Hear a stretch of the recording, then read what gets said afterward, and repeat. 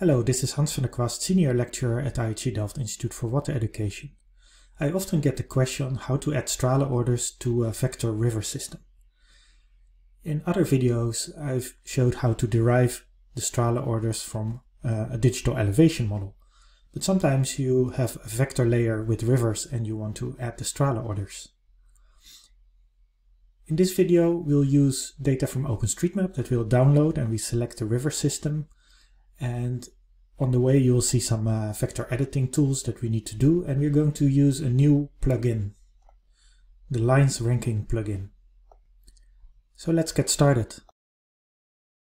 Let's first install the Quick OSM plugin, which we can use to download the rivers from OpenStreetMap. You can use this tool to download anything that is on the OpenStreetMap as vectors.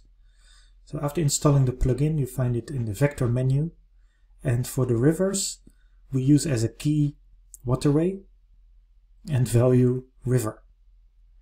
And I want it within the layer extent of this catchment boundary, and I want the rivers as lines. Run the query. If you have a slow connection you can increase the timeout. Okay, the rivers have downloaded. As you see, it's not exactly what we need, so we need to do some editing. First of all, we need to select all the rivers that are within our catchment. There are different ways of doing it. You can also clip it, but here I'm going to show how to select it by the name in the attribute table. So there's a name field, and I can use this select by expression, and then we use the name field, and if I click all unique I get all the unique names there, and the river that we're looking at is called the Ruhr, so I will add everything that is having Ruhr in its name. And I can add to the current selection and so build up the selection. It's a transboundary catchment, so the name of the river is also in another language. In Dutch it's Ruhr with OE. So we're also adding those to get a complete selection. And there are some parts that we are missing, and we can look up the name with the identify tool, so that's the URFT. We extend the selection to also include those. OLEF and the Inde and the Worm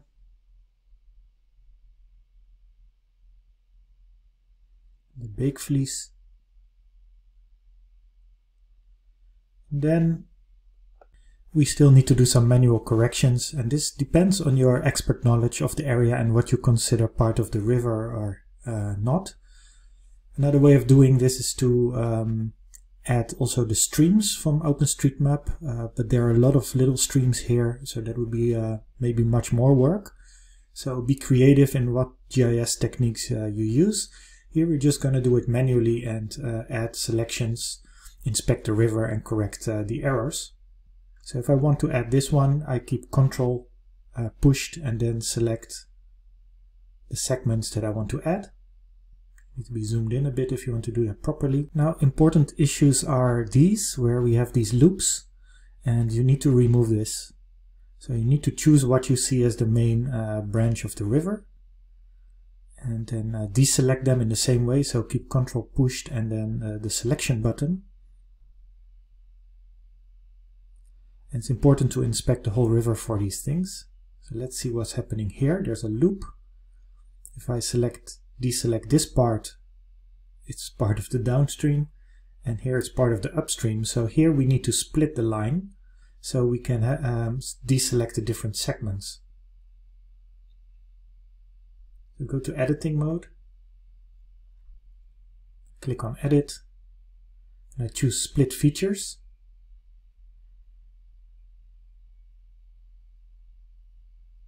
Now I have split the features. I save the split, and there with the selection button I can then see which ones I need, and then we do that for also the other loops until we have a corrected data set based on our expert knowledge, what belongs to the river and what doesn't, but there should not be loops. So I'm going to add OpenStreetMap here because some parts are missing and I want to extend the river for those parts. So here we see our little yellow line in the river, and we see that there it goes underground. And I toggle to editing mode, and then I can select a node, and I want to connect these nodes. It's always good to switch on the snapping, so I add here the snapping toolbar, switch on the snapping to the vertices, and I select, and you see that little plus, that means that you can extend if you use the plus sign, and then I can snap it to the other vertex and connect them. Click, and there our line is added. Save the edits.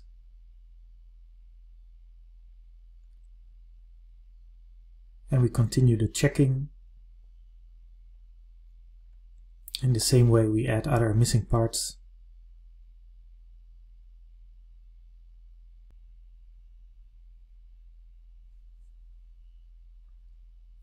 And then we export the selected features to a new file.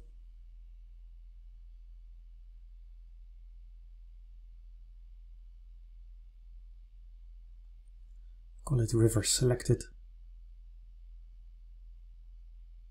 So adjust the projection. And there's our selected river system. But you see that there's still a problem that different tributaries are not distinguished. That relates to the way this is digitized.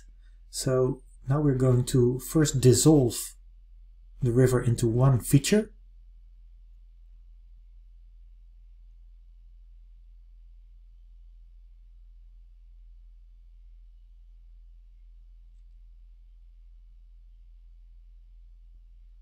Now the whole river is one feature.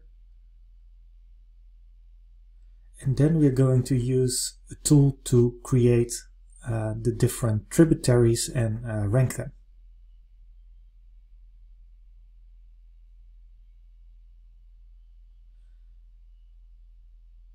And the tool is a new plugin, the Lines Ranking plugin.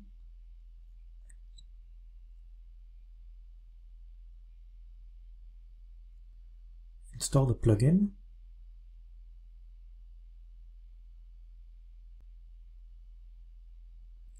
It's wise to save the project at this point.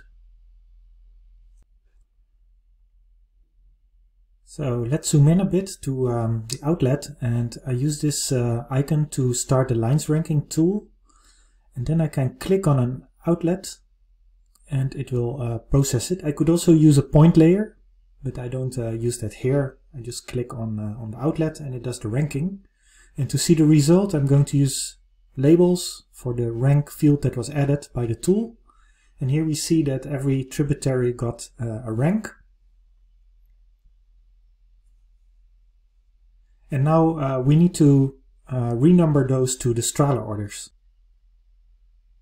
So I open the attribute table and toggle to editing mode. I'm going to add a new field that I call Strahler.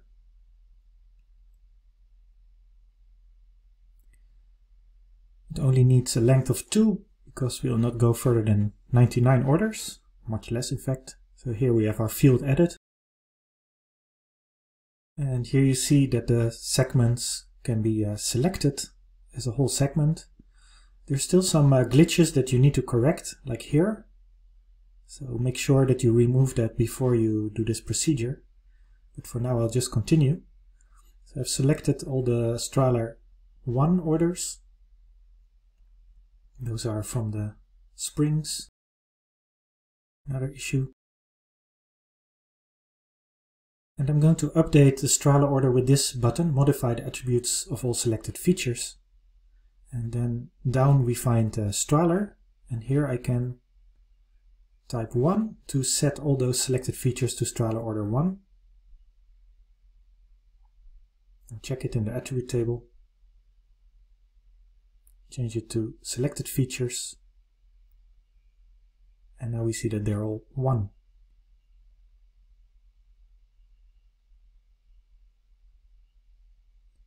Let's do the same for Strahler order 2.